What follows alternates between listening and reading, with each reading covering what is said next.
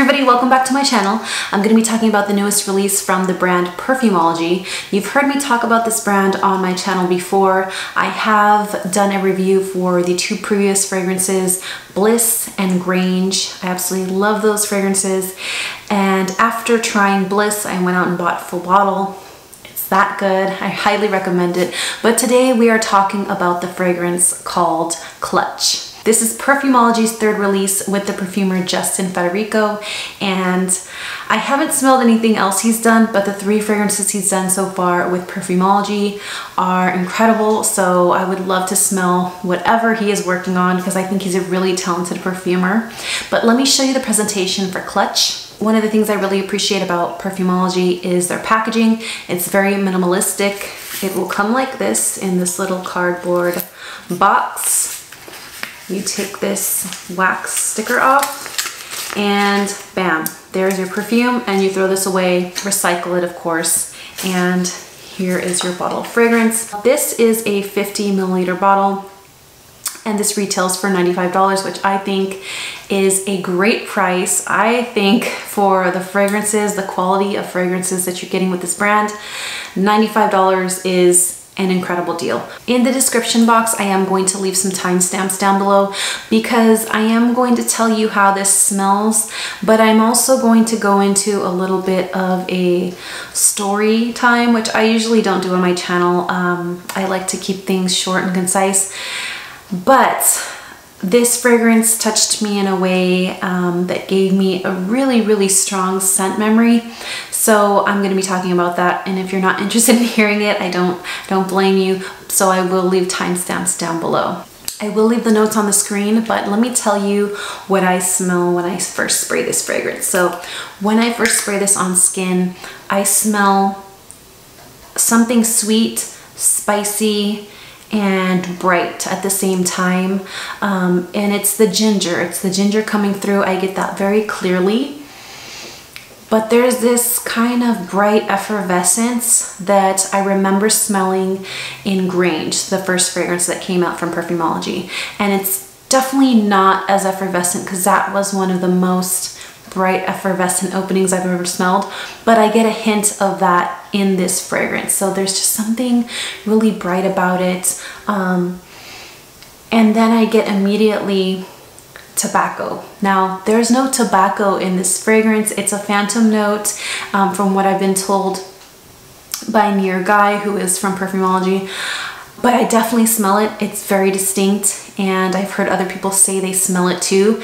and it's actually the note that I get the strongest. It comes through the most to me, and it's not a smokiness to me. This is the smell I get from, you know, dried tobacco, not something that's already been smoked or burnt. That with that ginger, with a little bit of sweetness and some woodiness, that's what I get. As it starts to dry down a little more, I can start smelling some of the vanilla. There was this initial sweetness to it, but now you can really smell that it's an actual vanilla scent, as well as just hints of leather. Just very faint hints to me. I don't get anything strong, just a very slight hint of leather. When I smelled this fragrance for the very first time, it was very familiar to me. I felt like I had smelled this somewhere before. I felt like I knew this fragrance. It was a very odd sensation because it brought me back to a place, but I initially did not recognize that place, nor did I get any kind of memory come to my mind. It wasn't until I wore it a couple times that I finally realized what I was smelling and where I had smelled it before. Now, when I was younger, like 15, 16, I had a job and I worked in a cafe. So I would work, I would get off about 9:30. I would take all my tips and I would get in my car. I had at that time a 75 orange Volkswagen Beetle, and it was pretty beat up. It was pretty unreliable. It left me on the side of the road one too many times, but it was my symbol of freedom at the time. I lived in the middle of the desert. I had gotten in trouble and had to go live with my grandma. And I lived in the middle of this desert. And in order for me to like go out and be with my friends, I had to drive quite a ways. So I needed a car. So that car symbolized my freedom. And I just remember Saturday nights, you know, getting ready to go out and pick up my friends in my beat up old car. And I would go about like driving about the 30 miles that it took to get to where my friends lived. And I would be on this highway, open highway, because not many cars traveled on that highway.